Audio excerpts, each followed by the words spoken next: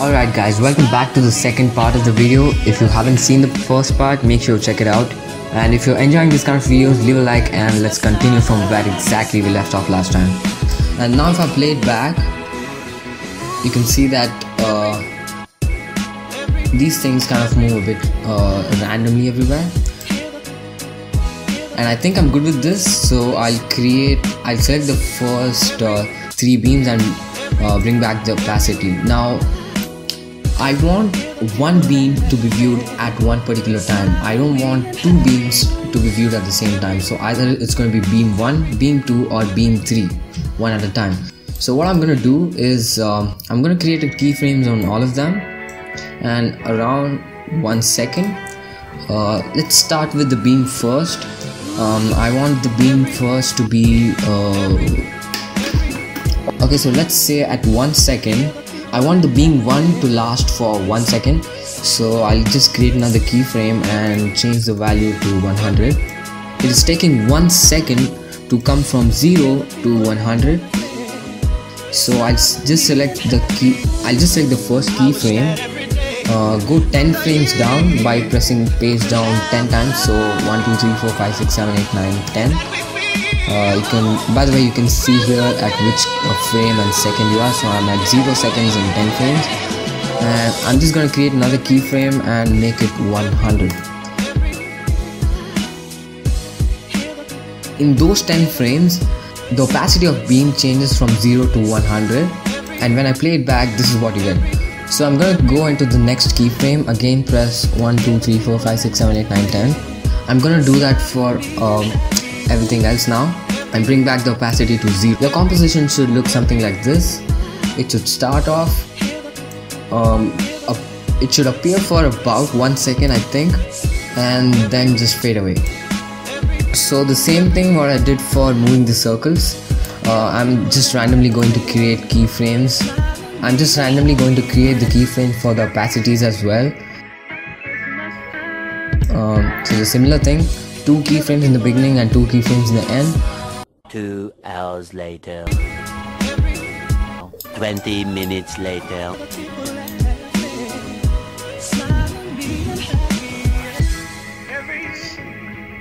Okay, so I think I'm done with everything, so let's and by the way, if you're wondering how I just brought down those properties, I just pressed U on the keyboard to bring down all the keyframes that it's using.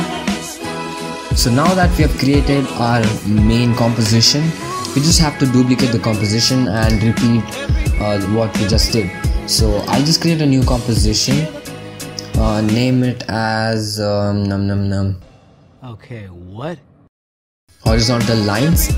I'll set the composition duration to about like maybe 7 seconds, and I'll go into the project and bring down the main composition inside horizontal lines, and we'll duplicate this composition to let's say about 5 to 6 times, maybe 10 or something, and then move each of the compositions to around something like this.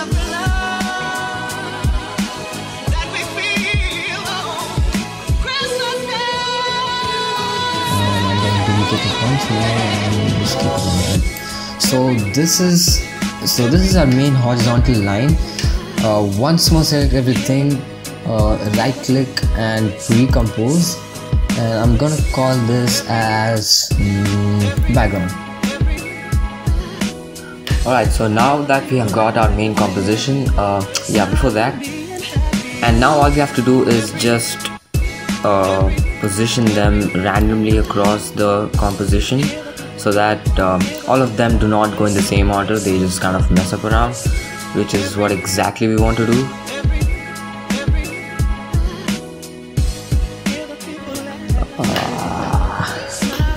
Let's see what I messed up. How did I mess up? Oh yeah, so I figured out the problem and now it's all fine. And what we can do now is select some random compositions and right click and go to time and time reverse here. So what this is going to do is it's going to play back these 4 compositions in the reverse way.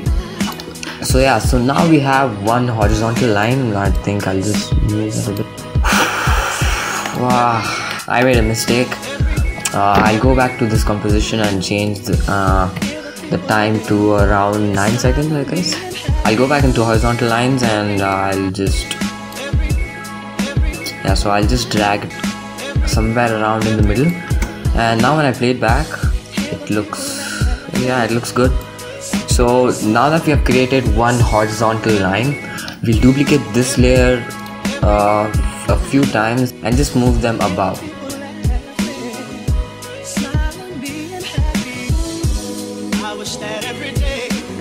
Alright, so I'm finally done. I created 14 different layers and this is how it looks.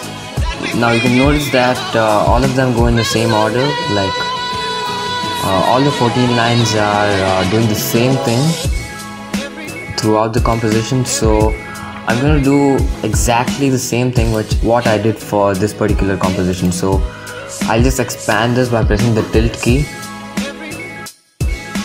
I'll press Ctrl Alt R, which is the shortcut for time reverse layer, and when I play it back, you can see that now the lines are moving. It's totally random. Finally, it's the last time we're gonna pre-compose them. So I'll just select all of them and pre-compose. What do I call this? Well, let me just call it pre-comp. I don't care. So now that we have our main composition over here, we'll just create a new solid. So go into layer, new, and solid. I want it to be gray. I think gray would look fine. Yeah, gray. And I'll put this layer below the pre-comp layer so that our dots become visible. And I think that's it. I'll select the composition and press R on the keyboard to open rotation, and I'll just rotate this. Whoa! I'll just rotate this a little, like around 3 degrees, I think. Fine. Yeah, I think it's fine. And you can obviously scale them or by pressing S, or change the position by pressing P on the keyboard. Like, I'm sure.